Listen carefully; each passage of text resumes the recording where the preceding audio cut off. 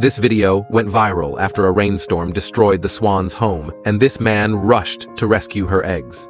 A year later, unsure if he would be remembered, the man decided to revisit the swan. To his astonishment and delight, the swan recognized him instantly. The man continued to visit the swan regularly. She became so close to him that she would protectively bite and chase away anyone who tried to get close to him. Heartrendingly, she would wait at the gate every time he left, anticipating his return. Seeing the animal's gesture, the man decided to take the swan to his home, where he surprised her with a specially created pool in his garden. The swan's attachment to him was so strong that she wanted to accompany him everywhere. As a testament to their unique bond, the man even printed the swan's picture on his shirt.